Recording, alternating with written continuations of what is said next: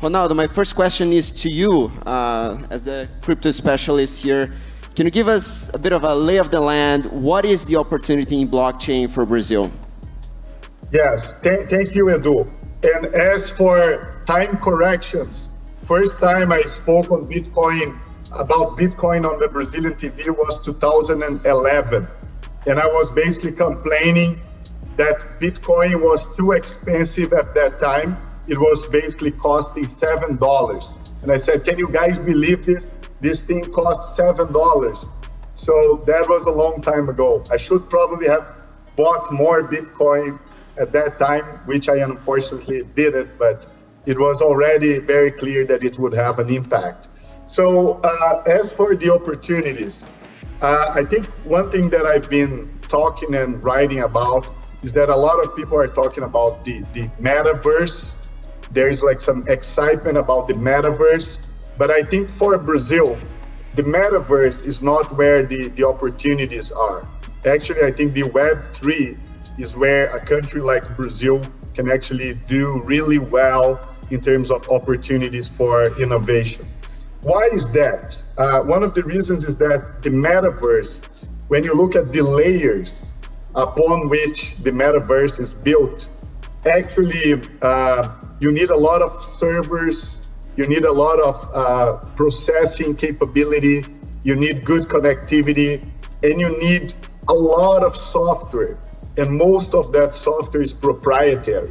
You have to pay licenses, you have to pay fees in order to participate in that. Just to remember, Microsoft acquired Activision and paid $60 billion for that just because it wanted the code that Activision has on their games in order to basically build applications for a future metaverse.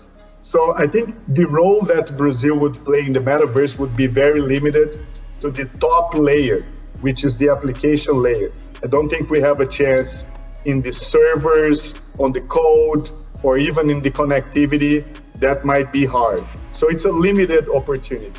When we think about Web3, it is actually the opposite. It's a blue ocean. A lot of the software is open source. You don't need permission to participate in most of the blockchains. You have a very low threshold for innovators that want to be part of it.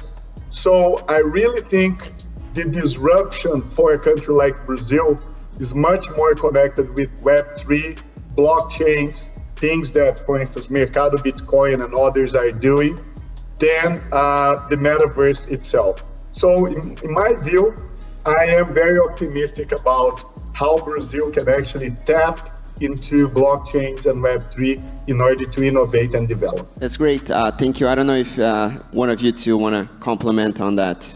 Okay, so guys, I think I agree with Ronaldo. The infrastructure in Brazil was created, in the financial market infrastructure was created more in the 80s and 90s. And a lot of stuff in the financial market is done in the same way it was in the 90s. So for you to do an IPO, it costs today exactly the same amount that costed in the beginning of 2000. And the technology has developed a lot, but the financial market is still running basically in the same infrastructure. So you can see what PIX did with TED and Doc. This amount of improvement is what we need to see in the other layers of infrastructure. And we have tried some of these, especially with tokenization of traditional assets, and where you can buy share of something instead of buying the entire piece of something, in terms of investment, art, and any kind of asset. So we can discuss that later on. But infrastructure is there is a lot of room for improvement in Brazil. Juliana, maybe a follow-up question to you, but more focused. So we talk about broad the opportunity in blockchain. You come from financial services. Maybe you could give us a bit of what do you think are interesting applications of blockchain technology in financial services in the financial industry. And then as a follow-up, if you could talk a bit about the DAO that you are starting and how does that compare to an investment fund? Absolutely. That's a great question. And for me, when we talk about the relation between blockchain, financial service, it's very important to highlight some aspects of blockchain.